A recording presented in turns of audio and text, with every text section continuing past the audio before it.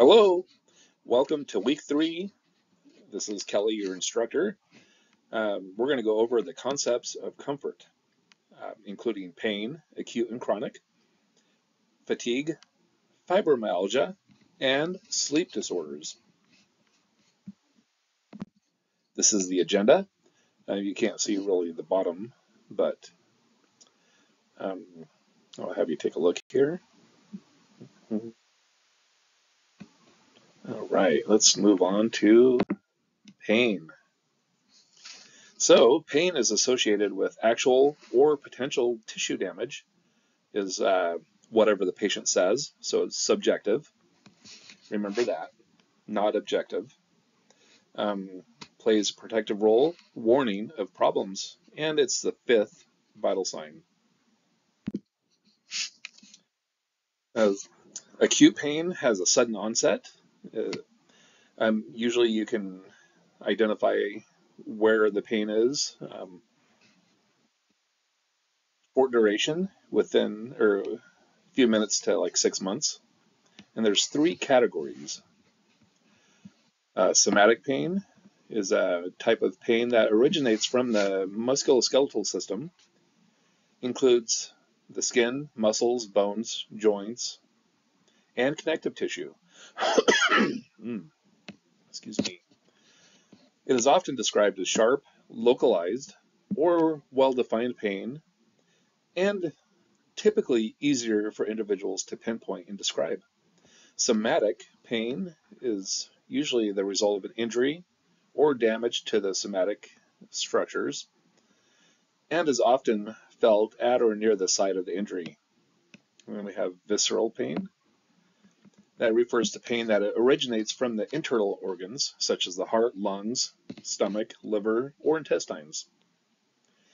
It is often described as a deep, dull, or aching pain that is less well defined and can be challenging for individuals to localize or describe precisely. Visceral pain occurs when the internal organs stretch, the distension, or there's an inflammatory process being triggered within or near the organs. And then we have referred pain. Referred pain is a phenomenon where pain is felt in an area of the body that is different from the actual source or the site of pain. This occurs because the nerves that transmit pain signals from the different part of the body may converge or share pathways with the spinal cord. Let me go back. Scratch that. This occurs because the nerves that transmit pain signals from different parts of the body may converge or share pathways in the spinal cord, leading to the brain interpreting the pain as coming from a different area. A classic example of referred pain is pain felt in the left arm during a heart attack. Even though the heart is the actual source of the pain, this happens because the heart and the left arm share nerve pathways. Chronic pain, on the other hand, lasts over 6 months and could be forever. It's not always known what the cause is, and it can range from mild to severe. And there are 3 categories of this. Chronic recurring pain refers to the type of persistent pain that comes and goes over time with recurring episodes of pain. These pain episodes may be separated by periods of relief or less severe discomfort, but they tend to reoccur periodically. An example of chronic reoccurring pain is migraine headaches, where individuals experience intermittent, severe headaches separated by headache-free intervals. Then we have chronic intractable benign pain. Chronic intractable benign pain describes long-lasting pain that is constant or near constant and doesn't respond well to treatment, but is not caused by a life-threatening condition. While the pain may be severe and persistent, it is not associated with a malignant or terminal illness. An example would be conditions that include certain types of chronic low back pain or neuropathic pain syndromes, and chronic progressive pain. This is characterized by pain that worsens over time and is often associated with progressive underlying condition. This type of pain tends to become more severe or frequent as underlying disease disorders advance. Conditions like osteoarthritis, which will be way down the road, that we'll discuss, certain types of cancer, week 10, and neurodegenerative diseases can lead to chronic progressive pain. Breakthrough pain is transient exacerbation. Remember, exacerbation means happens quickly, of pain that occurs spontaneous or in relation to specific predictions or unpredictable triggers. There are 3 types. Incident pain refers to pain that occurs in response to specific incident or triggers. It is often localized in a particular area and is typically short-lived. An example of incident pain is the sharp, immediate pain experienced when pressing on a bruise or touching a wound. Idiopathic pain is a pain that has no identifiable or known cause. It is a type of pain that occurs spontaneously, persists without a clear explanation or underlying medical condition. Medical professionals may use this term idiopathic when they are unable to determine the origin or the cause of pain. Then you have the end of dose pain. This refers, also known as breakthrough pain, is a type of pain that occurs as a medication or pain relief treatment wears off. It is often associated with chronic conditions that can be challenging to manage effectively. Patients may experience a sudden increase in pain intensity towards the end of their prescribed dosing interval, requiring additional rescue medication to alleviate the pain. And we have central pain.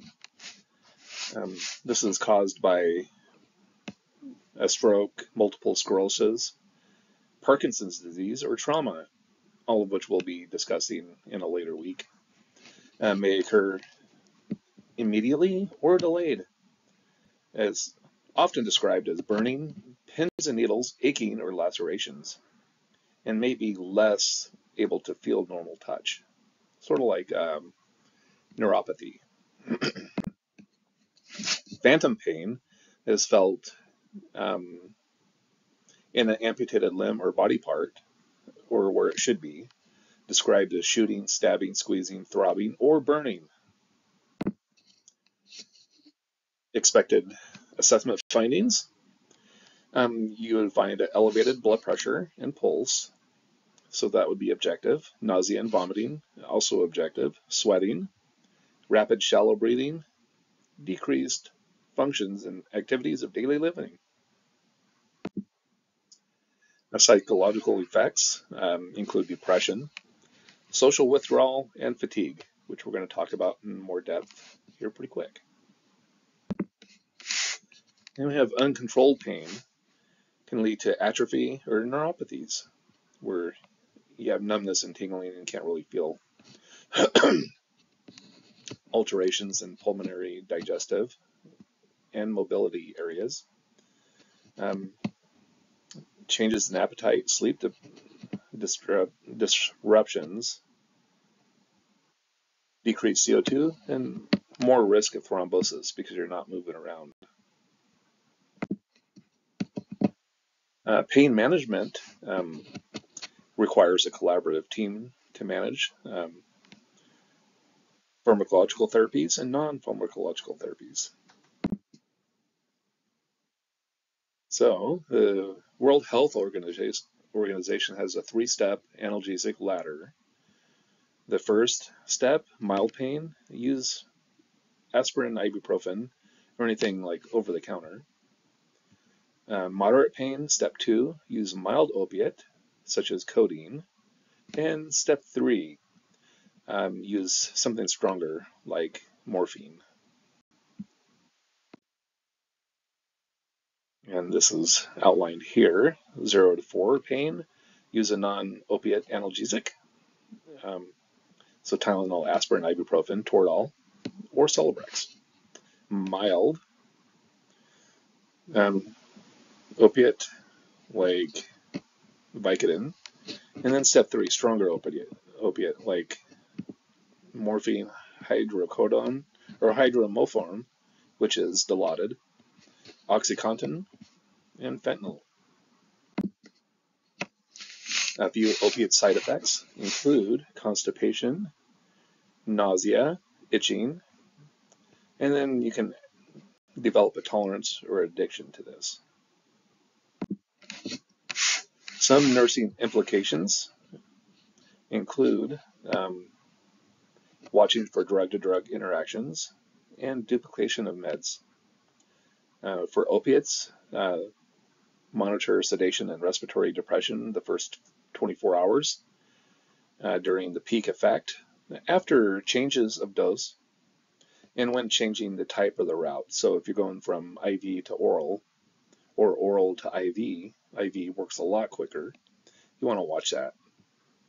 And for respiratory rates under 8 breaths per minute, you want to think about Narcan therapy that immediately blocks opiates. Some non-pharmacological therapies include invasive therapies, like a nerve block, injection of local anesthetic into the nerves to temporarily block nerve activity, permanent nerve blocks, or surgery. Non-invasive include acupuncture, herbal supplements apparently work, electronic health, mobile health applications, and medical marijuana were legal in the states, some of the states, but not federally. All right, fatigue. Let's talk about fatigue. Basically, it's a lack of energy and motivation. I think we all kind of know that. Acute fatigue is just kind of normal tiredness. Chronic fatigue lasts longer and is more intense, commonly caused by long-term illness or medications. And chronic fatigue syndrome lasts greater than 6 months, accompanied by joint or muscle pain, headaches, sleep and memory problems. A few physical symptoms include lethargy, muscle weakness, palpitations, and you could read the rest. Some neurological symptoms, confusion, slow reflexes, impaired coordination, sleep disturbance, and depression.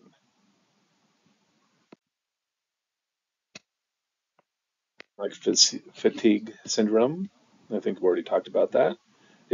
Severe tiredness lasting longer than 6 months, not caused by primary condition, not relieved by stress reduction, and not feeling rested after adequate sleep.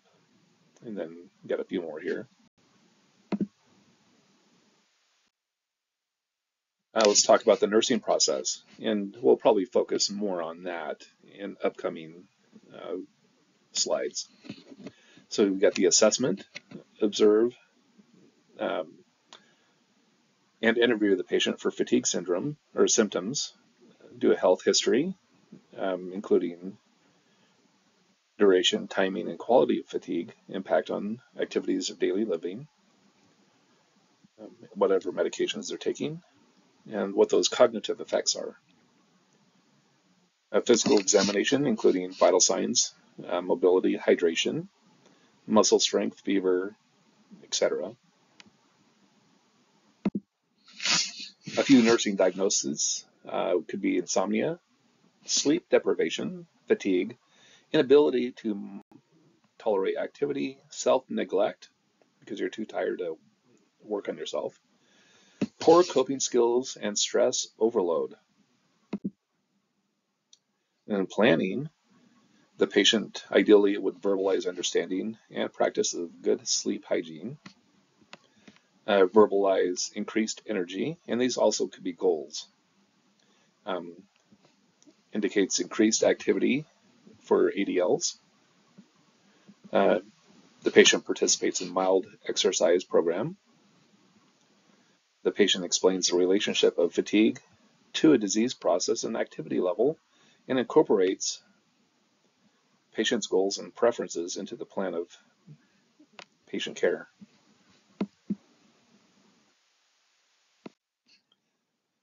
Implementation, I always want to consider cultural and developmental needs. Patient teaching, structured activities to align with the patient's peak energy levels, assisting with self-care activities, enhancing coping for patients with chronic conditions, and evaluation.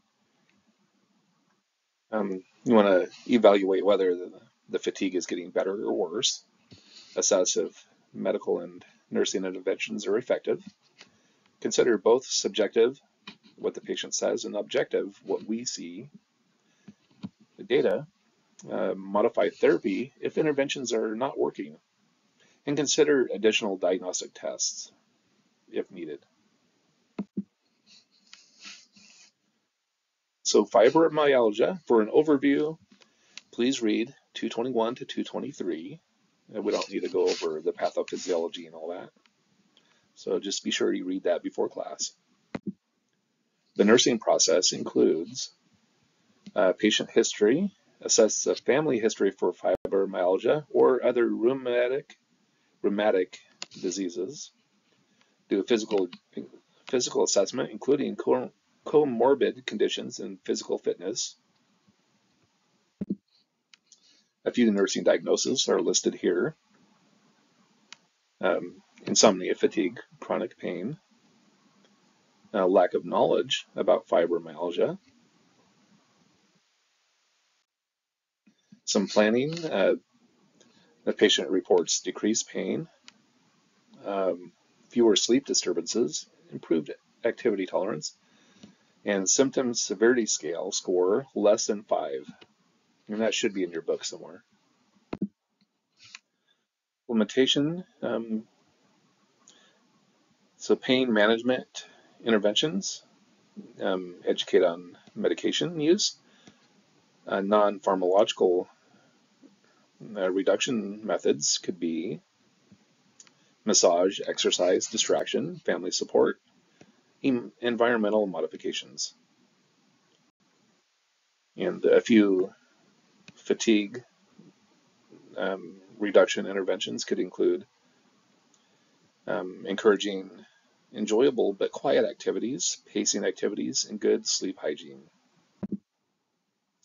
Also, increasing activity tolerance with these items here.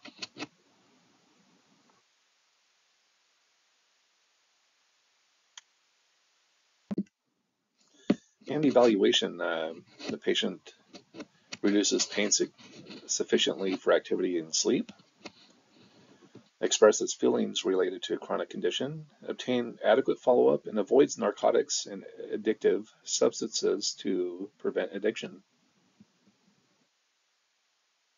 And next is sleep disorders. Please read 225 to 234 for a sleep disorder overview. For the nursing process, we have a few things here.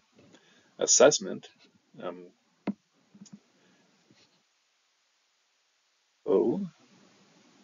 You're going to observe for signs of fatigue, cognitive impairment, or irritability. Spouses or patients, actually, let me go back. Spouses or parents may provide helpful information about sleep habits, especially if they're sleeping with them. Interview and sleep history includes trouble falling asleep, frequency of waking up at night, morning feelings, how you feeling in the morning,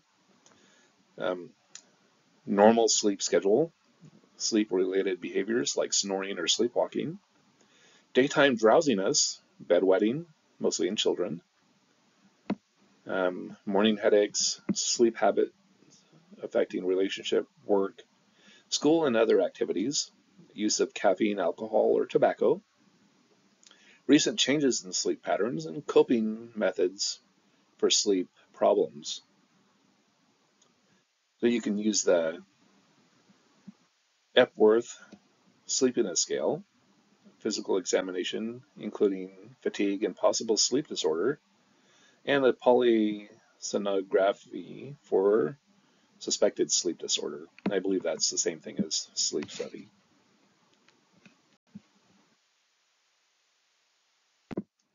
Nursing diagnosis includes all of these, and I'll give you a minute to read those.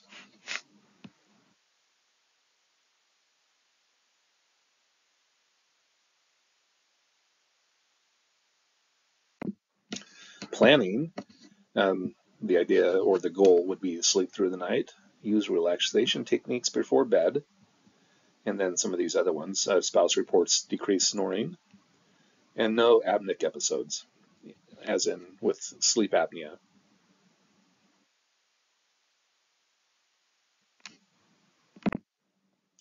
Implementation.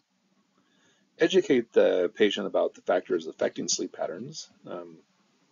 Instruct on proper use of assistive devices like BiPAP or CPAP.